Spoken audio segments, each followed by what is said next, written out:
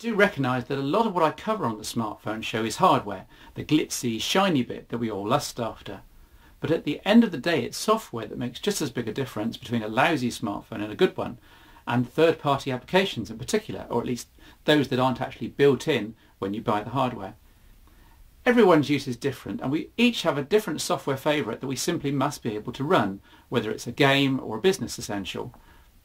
As the main hardware review in this programme is of a Windows Mobile smartphone, and with my review of the UIQ3 powered W960 in the last show, I wanted to keep things balanced with a detailed look at the must-have applications for S60. What would I install on a brand new smartphone? What would I recommend as value for money? I guess work should come before pleasure, otherwise I'm going to be in big trouble. The most expensive thing you can buy for S60 is probably the full upgrade of the built-in Quick Office, at up to £30 in the worst case, going for the latest editing version on Nokia N series, which normally only has the oldest read-only version. If you don't absolutely need to edit Word, Excel and PowerPoint documents, then just skip this item, but if you do need to get editing, then don't plump for one of the older upgrades available. Instead, bite the bullet and go for the full, latest V5 release. Not only do you get Office 2007 compatibility, you also get the maximum in editing functionality, the best possible desktop round-trip sync, and a myriad of tweaks and bug fixes under your belt. And no, they didn't pay me for this plug. The next part of any power user's business kit should be HandyBase. As with Quick Office, make sure you get the very latest version, in this case 4.0 Build 5 as I speak this. Way beyond a simple card file, HandyBase is a proper power user's database management system. I use that phrase to frighten off beginners. If you've no idea what I'm talking about, then move on. For anybody who's been looking for a decent database though, this has everything from fields to views to forms to filters, and most importantly of all, there's a desktop client letting you construct and import databases under Windows and then copy them across to your smartphone ready built, or vice versa if you want. The final part of any serious use of a smartphone should be management of confidential data, pins, passwords, server addresses, accounts, security questions and so on. Although there are dozens of utilities that claim to handle all this, at the S60 end only one performs a full sync to a desktop version. With HandySafe I can enter new secret data in the Windows client and do a full two-way sync to any S60 smartphone. This saves a lot of typing and is pretty foolproof. Time to go online, and don't worry, virtually everything from here on in is totally free. S60 Web is pretty powerful in its own way, but it can suck up the megabytes when you stray onto full web pages, and it can be a bit slow with heavy pages, especially with a busy data connection. Instead, make sure you've got Opera Mini 4 installed. It uses a lot of RAM, but no more than web, and for most image-heavy pages it's quite a bit faster. All the magic happens on Opera's servers, which translate the page you want into something more palatable to the smartphone. Note that some interactive sites may not work properly, but the rest of the time Opera Mini is fabulous. Also working online, need I mention Google Maps? Oh, go on then. Late last year, Google released a proper native version of this for S60, complete with GPS support, should you have an N95, NE2 or E90, etc. And with cell tower based positioning if you don't have a GPS built in, with worldwide maps, satellite images and route calculation. If your data tariff can stand it, then make sure you install this great freebie. MTube is possibly the most awesome S60 application ever created, giving you a fast, native program that delves into the innards of YouTube and offers every single video at full quarter VGA resolution as opposed to the stingy MMS quality from the official YouTube Java app. Even better, MTube supports auto-rotation on some devices. MTube is a godsend for bored children, I can testify, or bored adults, come to that. And if your overworked 3G data connection wasn't being hammered enough, if you've any sense you'll use Wi-Fi most of the time like me if available, I just have to mention Fring. Working with Skype, MSN Messenger, ICQ, Google Talk, Twitter, AIM and Yahoo, this totally free application lets you maintain instant messaging conversations with all your friends, and you can call them using voice over IP, and it's still for free, apart from the aforementioned data costs of course. Still more bits and bytes over the air with Nokia's free internet radio. On the whole, you can ignore the compatibility warnings on the site. It works with just about any S60 smartphone and gives you limitless access to internet radio stations around the world. Quite literally a genre or a style for everybody's taste. No BBC though, yet. Back offline now. Whew. The also free Mobi Pocket Reader is always a good bet for sticking on your smartphone. The desktop experience is getting slicker and slicker, and it's a doddle to load up free ebooks on any mobile device with only a couple of clicks, or of course to even buy them to keep you going during an upcoming journey. You can make up your own hypertext ebooks too. Here's my own Trevopedia that you can download if you fancy it. It's great for pub quizzes and general fact lookup. Finally, maybe it's my amateur programming roots, or maybe it's just that there are some cool novelties and mini apps out there, especially good for showing off down the pub. But installing Python, the programming and scripting language, is pretty much essential these days, along with must-have extras like S60's accelerometer plugin. Put it all together, not only have you got a system in which you can write just about anything, this is my own musician app, which is invaluable when practicing with my band, and here's another little something, perfect for refreshing the parts that other applications just can't reach. Ah, that's better.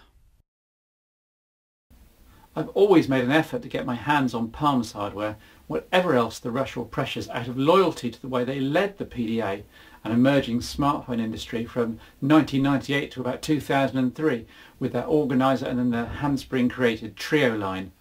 But Palm OS as it was then is now virtually dead in the water, and Palm started making Windows Mobile Treos like this S750 a couple of years ago. The Treo 500V, V for Vodafone in this case, who have an exclusive deal for a while, is their smallest and lightest Treo yet. But can it match up to the latest devices from Nokia, HTC, RAM and Sony Ericsson? First impressions are excellent, with a metallic finish on the main control keys, a nice flush screen and a usable, if rather fiddly, QWERTY keyboard. There's a basic 2 megapixel non-flash and non-focusing camera on the back, and a customizable application shortcut key on the left hand side, plus mini USB on the bottom and a 2.5mm stereo headset jack. The whole thing is nicely rounded and it feels great in the hand. The problems start when you power up the Windows Mobile standard interface. Unlike previous Treos, there's no touchscreen or stylus here, with the familiar Windows Mobile Today's screen replaced by a side-scrolling carousel, reminiscent of Nokia's new N-series multimedia carousel, which you'll recall I can't stand. In fairness to Palm and Vodafone, they've tried to create something that's more immediately obvious to a total newcomer. I was immediately put in mind of a phrase like, "my first smartphone," and a beginner will get on very well with the Treo 500V. Palm say they're aiming it at teenagers, who will also have thinner fingers, which makes sense with this keyboard. As you move left and right, different themed groups of bookmarks and objects appear, headed Message Center, Favorite Contacts, Upcoming Events, My Settings, Windows Live, Music and Video, Recent Photos, Vodafone Live, all of which make absolute sense in terms of helping a beginner get started, but which totally and utterly bemuse someone used to a previous Windows Mobile, Palm OS or S60 smartphone, which is probably most of you watching. Thankfully the last, or the first, seeing as they wrap round, column is simply recent programs. For a beginner at least, the chances are high that this updated list of 10 applications will nearly always contain the application they need next. As with all Windows Mobile smartphones, applications start slowly but can be switched to quickly once they're running in RAM. They pop up immediately. The main programs folders have been reorganized by Palm too. You can get to this by pressing the main menu from recent programs or by pressing in the D-pad on the standby screen, which is easiest. So far so good then, especially considering that most bars will get this for free with a £20 a month contract. But I do have to say that the Treo 500 isn't for me, and is not for most people watching this show, probably. So what didn't I like about it? The Quarter VGA landscape screen really is a terrible fit with Windows Mobile 6, and so many screens have masses of wasted space top and bottom, and with numerous dialogues almost but not quite fitting without needing to scroll up and down. The micro SD card is under the battery, a pet hate of mine. You have to power off and on just to change the card. Unforgivably as well, there's no camera button. Instead you have to root around in the application menu, typically taking at least 4 key presses to do what most smartphones do with one. Beamed in items via Bluetooth, there's no infrared here, appear invisibly in My Files with no dialogue asking what to do with them, which was a bit disconcerting. The main standby screen is almost totally non-functional. Unlike every other Windows Mobile and S60 smartphone, there's no way to show upcoming appointments or to kick off favourite applications from shortcuts. So we're back to a phone standby screen being just pretty wallpaper, which is a shame. Although Office Mobile is on the 500V, it's the cut down version with no way to create new documents. You have to use the silly system of opening an existing document and then doing Save As instead. Crazy. Ultimately the Treo 500 is just too limiting for most of us. There's no Wi-Fi, surely a must in this day and age, And another pointer that this device really is aimed at the ultra-mobile youth market who'll get by with just plain 3G. There's no HSDPA here, either 3.5G, but then music and video handling isn't a focus here, and presumably Palm don't see buyers needing to do any large direct downloads.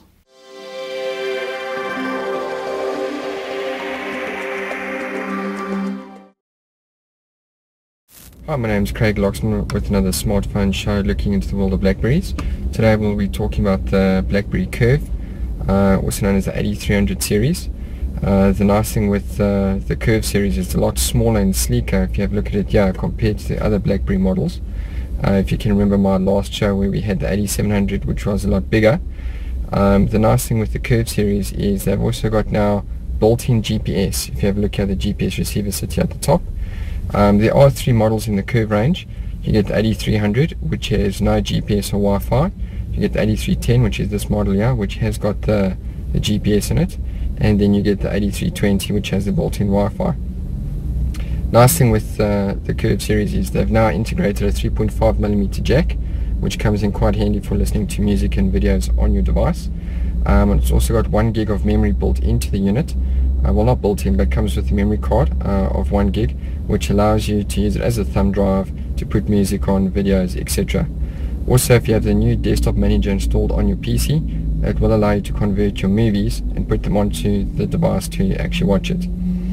The nice thing with the Curve is if you get it through Vodafone affiliates, you get a Vodafone application called SatNav. It's got mapping data and routing provided by Telemap, which will also give you the voice guidance and navigation. If you get a Blackberry through other parts of the world, it will come pre-installed with Google Maps or come with Blackberry Maps, which uses Google Maps to get the information. All in all, quite a nice smartphone. It's still got the roller ball in the middle. You've got your answer end keys on the side. On the side you've got your 2 convenience keys, which you can use to launch any application. Pretty soon there's new firmware coming out, version 4.5, which will give you the ability to edit docs, but as of now, still normal Blackberry, you can view stuff but you can't edit. Quite a good smartphone if you want something that's small, sleek with built-in GPS. Recommend the 8310. Thanks, bye.